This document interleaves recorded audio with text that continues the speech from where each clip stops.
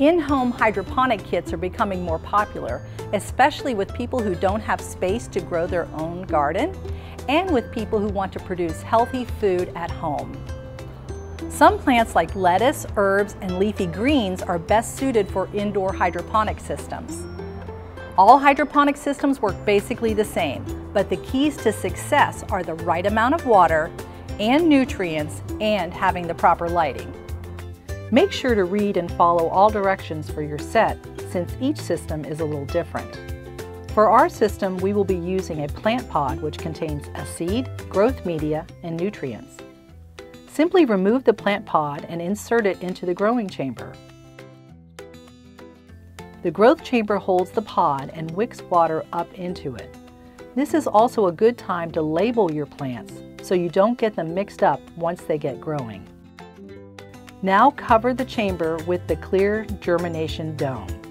Next, fill the tank with water until the water level indicator reaches the top. Avoid using well or soft water because it can damage the system and affect the growth of your plants.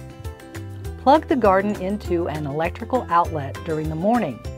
This timing will synchronize to your daily schedule and ensure that the light from your new in-home garden doesn't keep you up at night. Once your garden begins to grow, remove the clear plastic domes to allow the plants to keep growing. It should take 1 to 2 weeks before you'll need to do this, but hold on to those domes because you will use them again when you start over. As the plants grow taller, you will need to adjust the height of the grow light by adding the lamp arm extensions to accommodate the height of the plant. There always should be a few inches between the top of your plants and the lamp.